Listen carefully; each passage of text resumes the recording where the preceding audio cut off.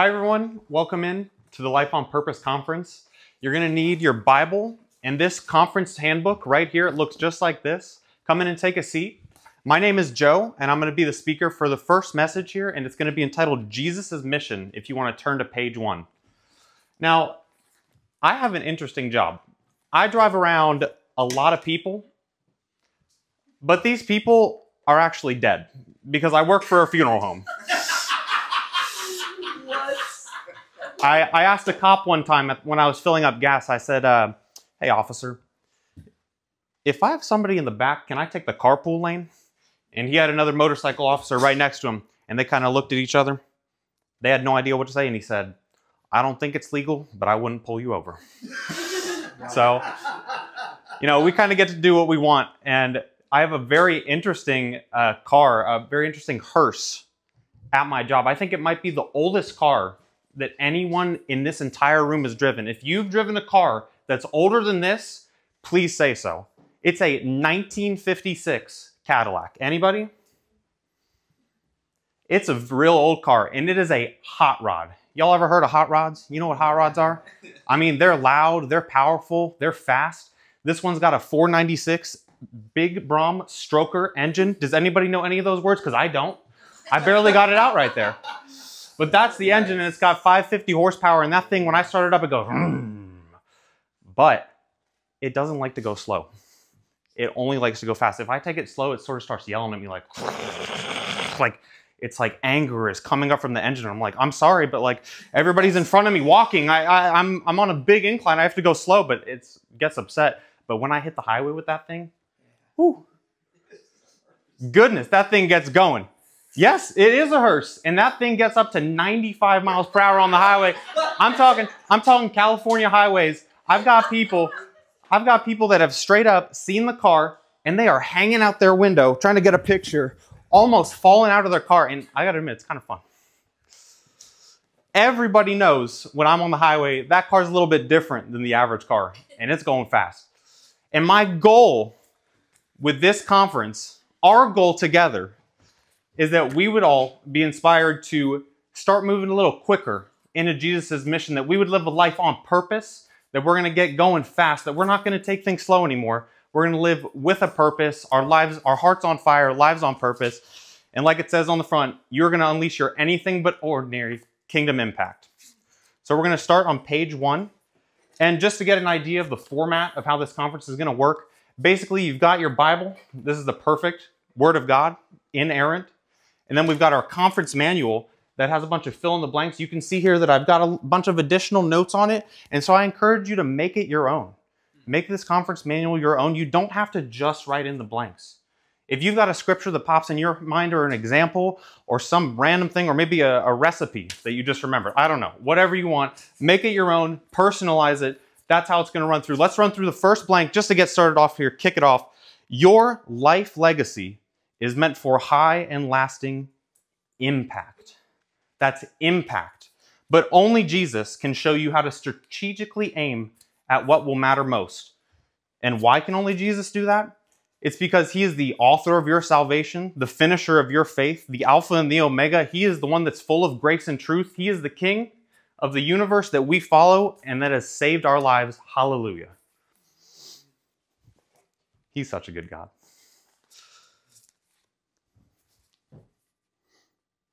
Oh, sorry. And everybody who believes in Jesus will not be put to shame.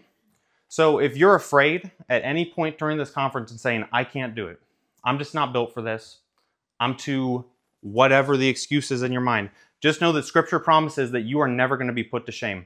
If you're running after something that's in God's heart, he's going to bless it. He's not going to leave you out there in the cold hanging.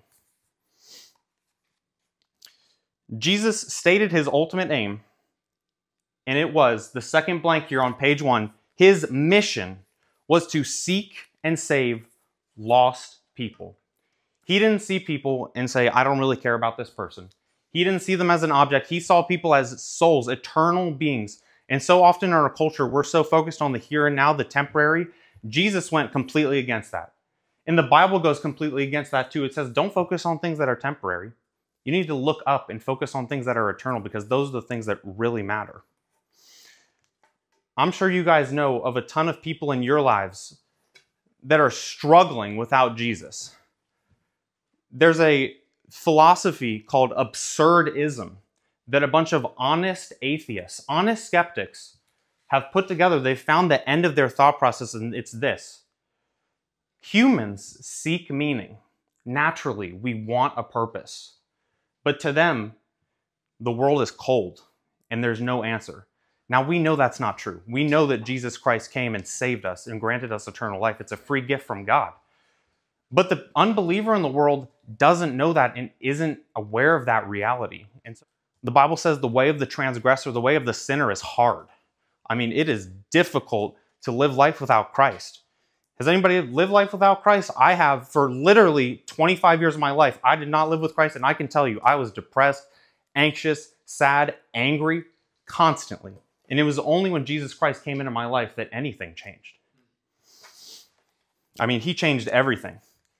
Let's go down here at the very end of our page. I just want to point out that this attitude of people that Jesus picked up on is exactly the attitude of the average unbeliever today. It says in Matthew 9:36, when Jesus looked out over the crowds, his heart broke. So confused and aimless they were, like sheep with no shepherd.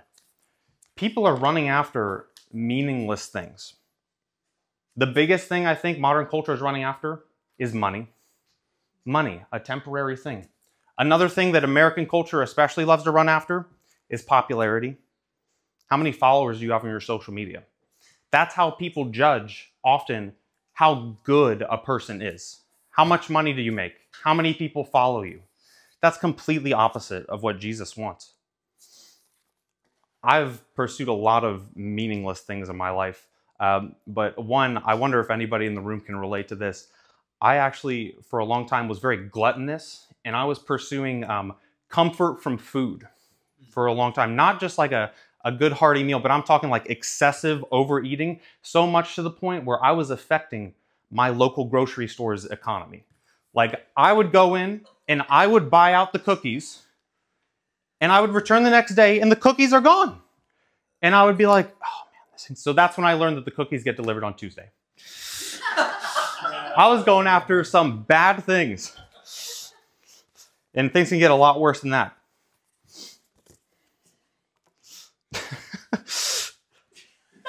Sorry. Oh man. I'm sorry.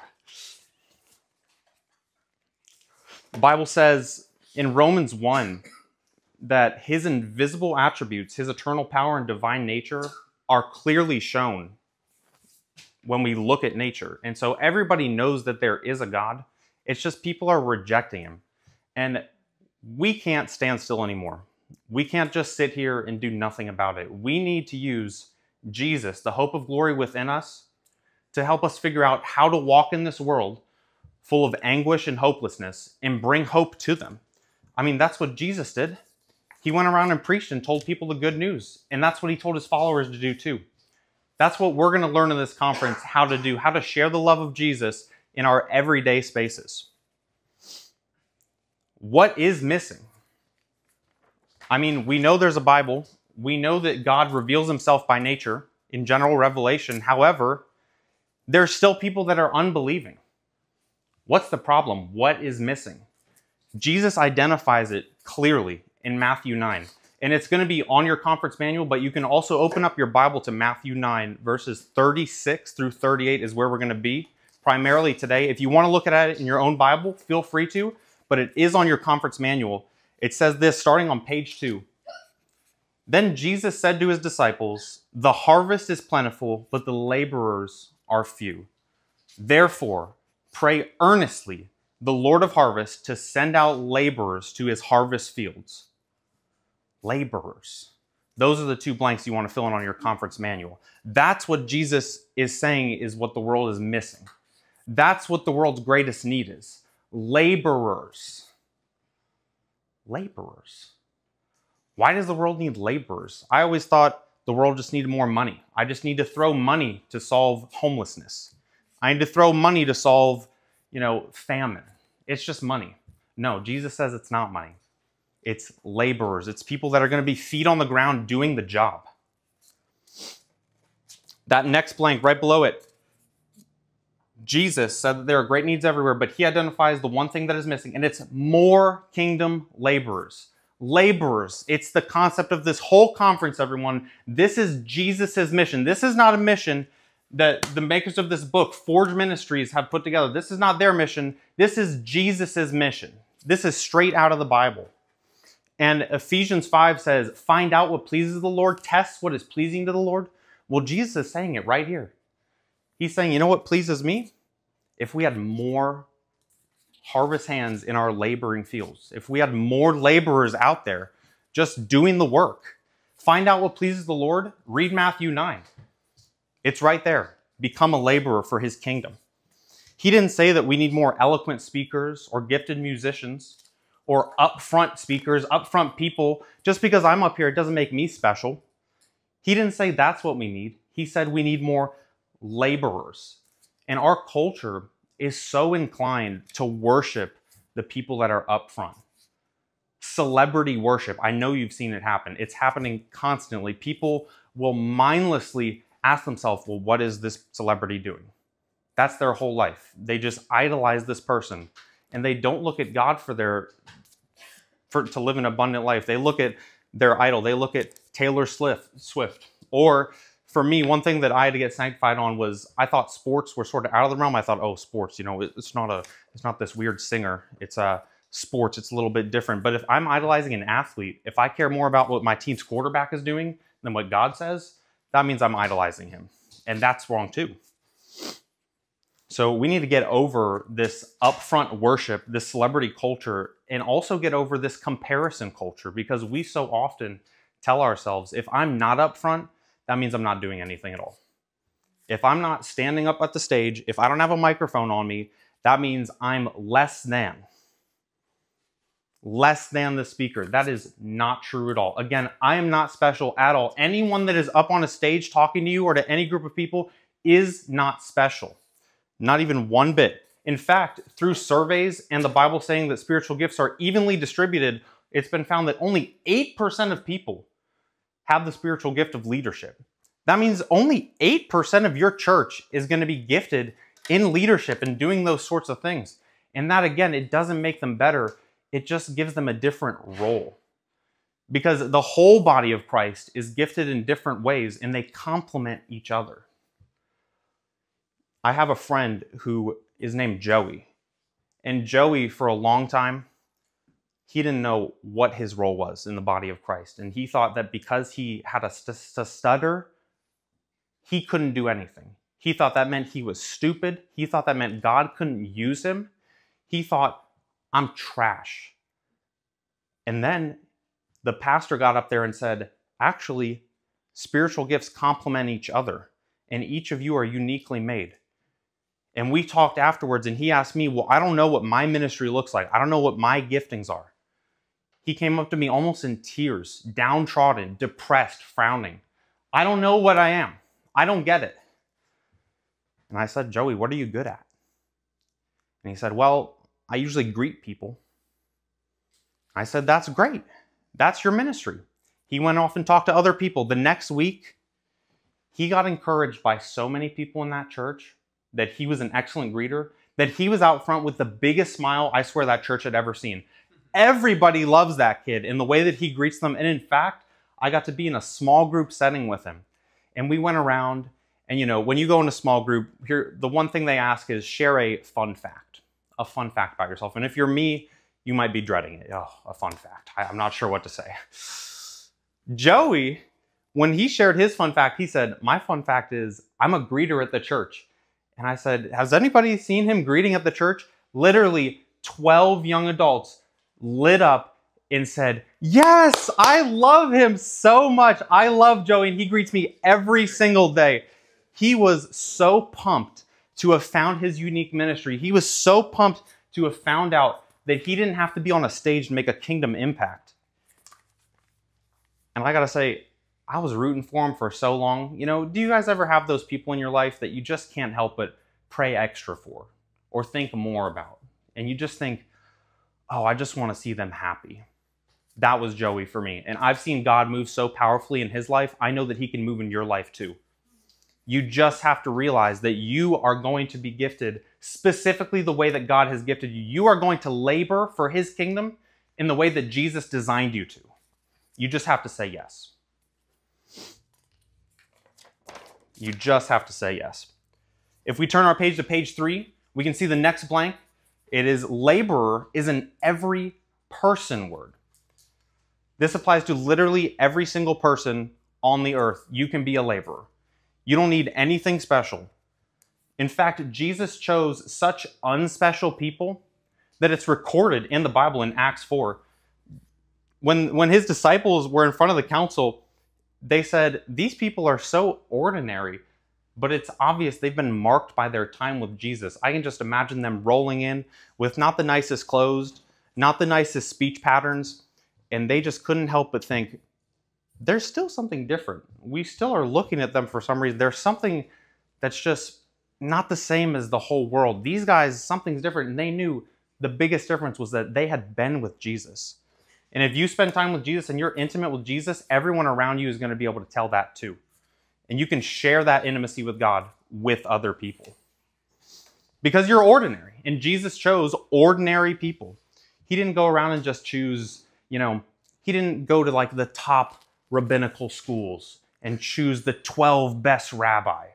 No, he went and he got fishermen, right? He didn't get the cream of the crop, you would call them. He didn't get the people that had, in our modern day, millions of followers on social media. He didn't get those people. He got the ordinary people that were in ordinary places. And he's calling you to come into his kingdom too and labor for him.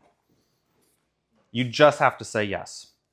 Laborers are not seeking microphones or spotlights, but they just roll up their sleeves and they get things. This is your next blank. Done. They just get things done. I'm reminded of another kingdom laborer named Abel. And Abel is always willing to do whatever physical sort of handyman work, mechanical things need to be done at the church. And there was an emergency. The Saturday before Easter. Everybody goes to church on Easter.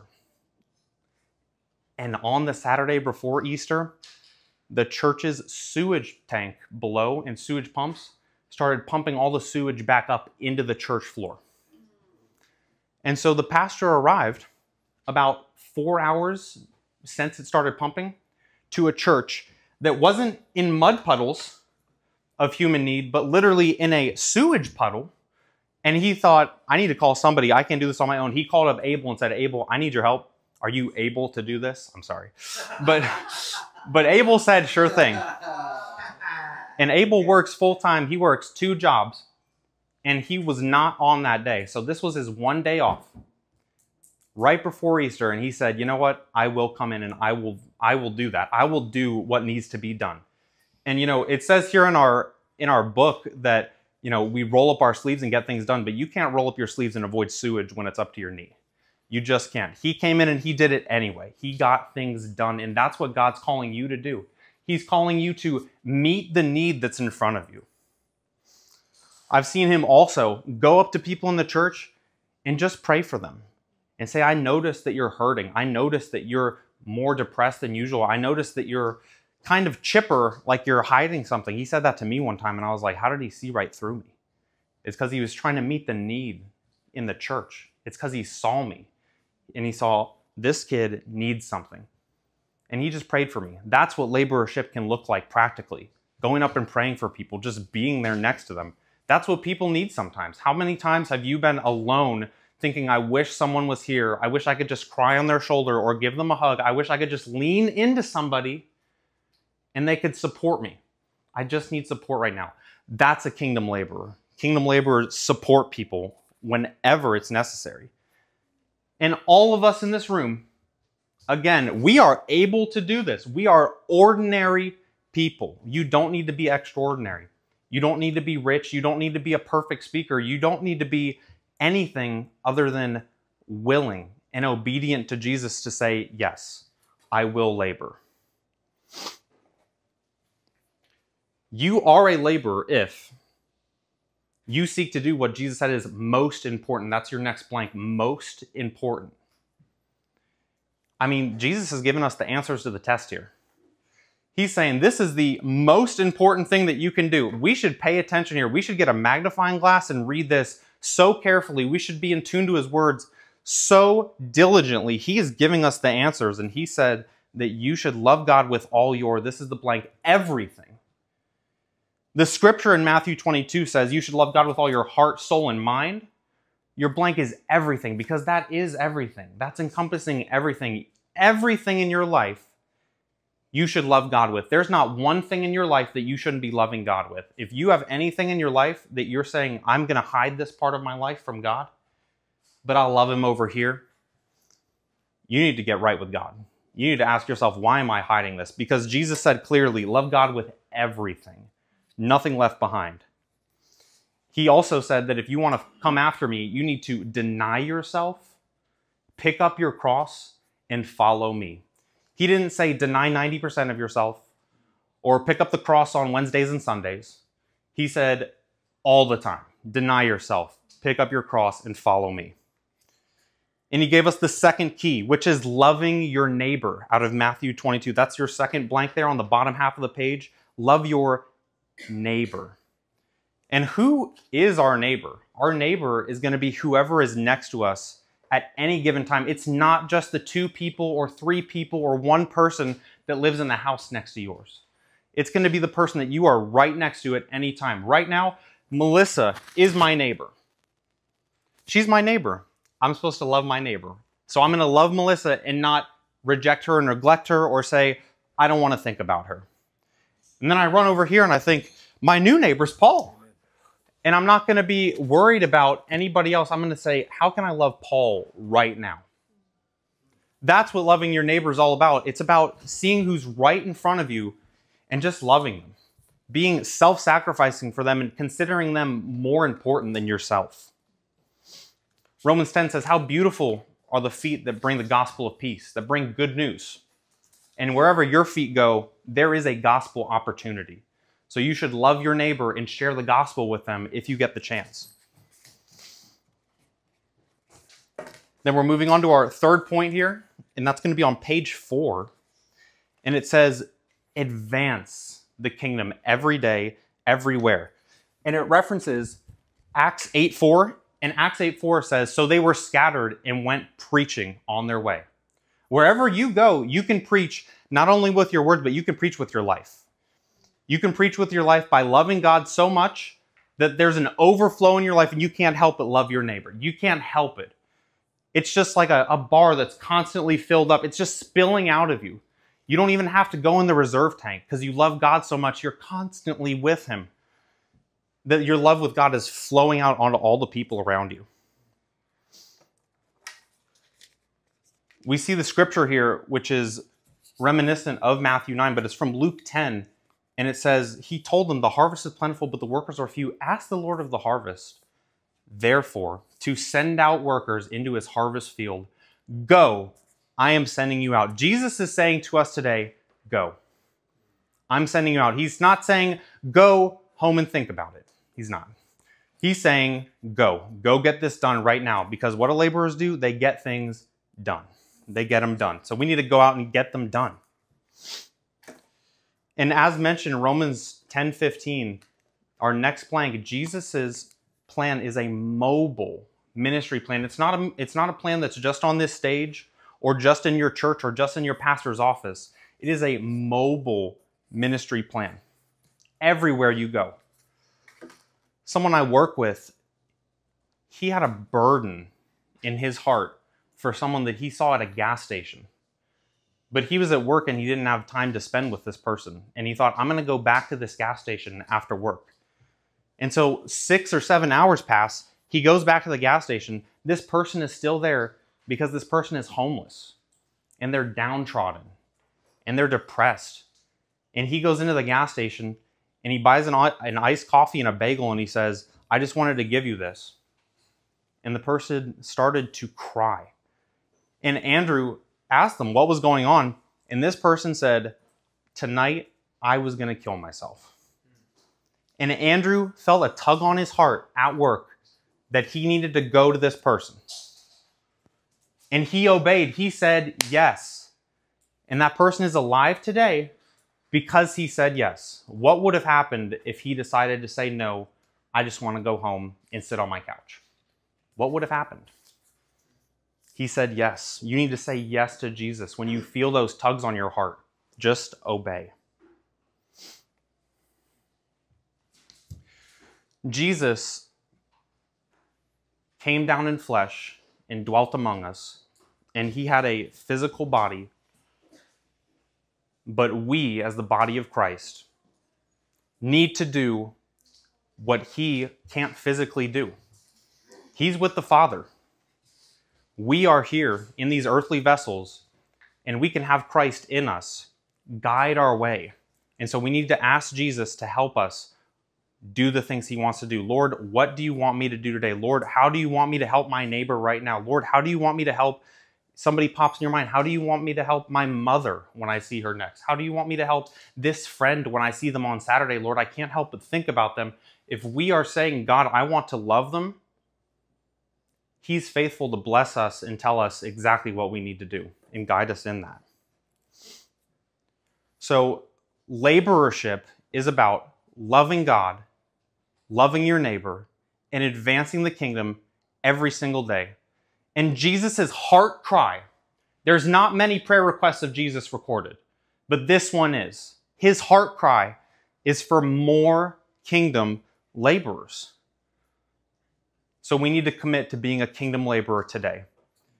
And I'm so excited to go through this whole journey with you because we're going to delve deeper into what kingdom laborership looks like practically and how you can walk out of this conference and be certain of the purpose that God has made you for, to labor for his kingdom. Now we're going to split into discussion groups very soon here, but right before we go, we're just going to all respond out loud to the two bubbles on the bottom of your conference handbook. We're just going to all say them together if you have your handbook. The first one is, Jesus declared kingdom laborers are the missing ingredient and the world's greatest need. Let's say that one more time. Jesus declared kingdom laborers are the missing ingredient and the world's greatest need. And the second one, kingdom laborers are ordinary people who love God, love others, and advance God's kingdom every day, everywhere. Now you're situated in tables. Go split into your tables group and have a response time with the questions on the following pages, and we'll come back in a little bit for the next session.